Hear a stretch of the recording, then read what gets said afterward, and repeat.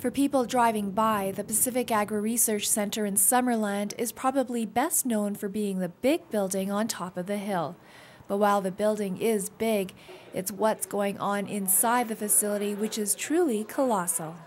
Our clients are really the growers in the area. They're very, very important. We work very closely with them in addressing questions that they have problems with. So if they have, well, developing new cultivars is a really important one. So things that are adapted to this area. Things like our cherry program. Cultivars are sold around the world, and probably well over 75% of the cultivars that are currently sold are from our program. One of the research experiments currently being conducted at the facility looks at improving water efficiency to vineyards by reducing the frequency of watering while still maintaining highly productive and good quality grapevines.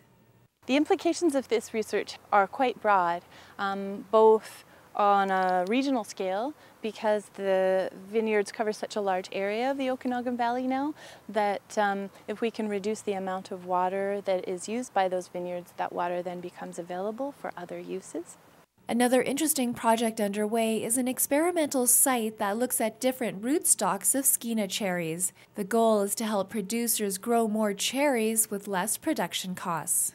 The aim of this trial is to find an optimum training system which will maintain low tree growth and high productivity. So it's a way of improving productivity for cherry orchardists.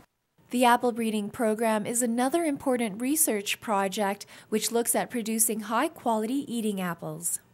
Probably the most famous one would be the Spartan apple, but people might also be familiar with Sunrise, which is this one here. It's a very excellent quality early apple, and also Silken, which again is a later apple than Sunrise, but it's a very outstanding, fairly early apple as well.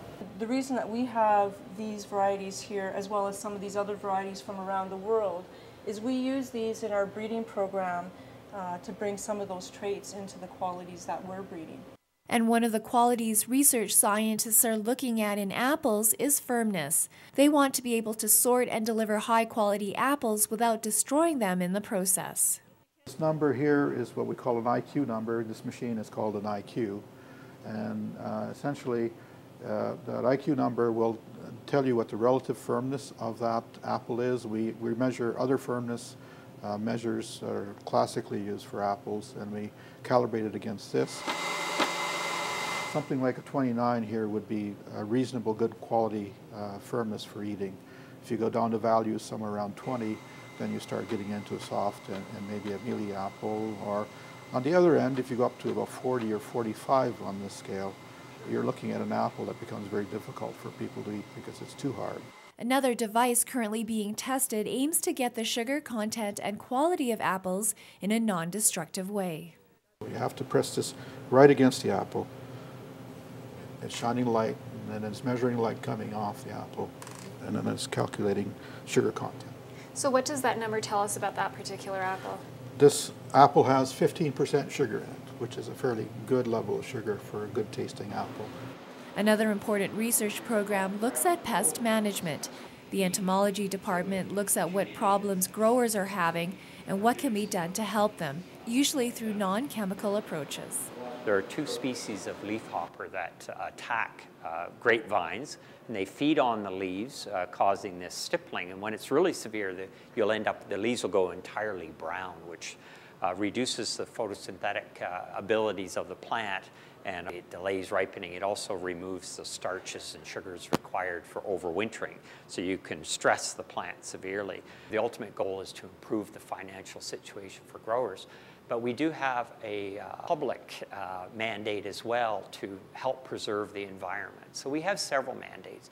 So the approach, the non-chemical approach, the use of alternative non-chemical programs, so that adds to the sustainability of the environment, but also, which is obviously of importance to the general public. We are part of the community, we're an important part of the community, and so to have our local community understand what we contribute and what's done in that castle on the hill, because I think sometimes when people drive by, that's what they think. and really to engage people in what research is all about.